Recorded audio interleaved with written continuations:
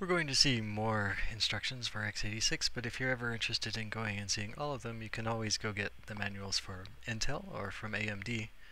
I use the ones from AMD out of habit, and the one you want there is Volume 3, General Purpose and System Instructions.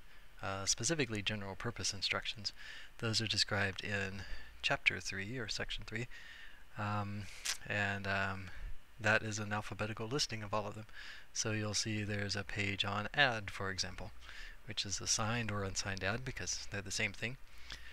A notation note in the book and on the slides we use the AT&T notation for x86 code because that's the one that GDB, GCC work with. But the manuals are written in a different notation, the Intel notation, and unfortunately it's just backwards compared to what we're used to. So for example, you'll see this page says stores the result in the first operand location, whereas the notation we're using stores the result in the second notation. But if you just remember that things are backwards, then for the most part you'll be able to read this.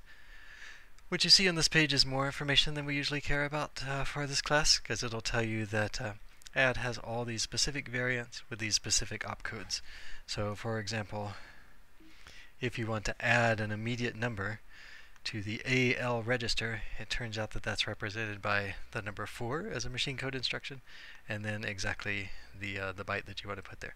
So because it's very common to want to put something in AL or EAX, there are short opcodes for that at the machine level, even though all the variants tend to look the same to us at the assembly code level.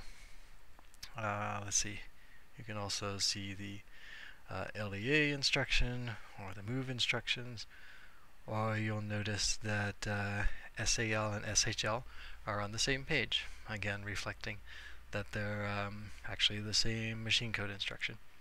And in SAL, I mentioned there were some restrictions on the arguments. If you look at the page here, you'll discover that if you want to provide the number that you shift by in a register, that CL is the only register that is supported there.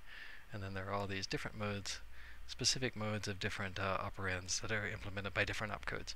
So that sort of illustrates the kind of restrictions that we don't have to worry about so much when we're reading code instead of writing code, but you can always read more about them in the manuals.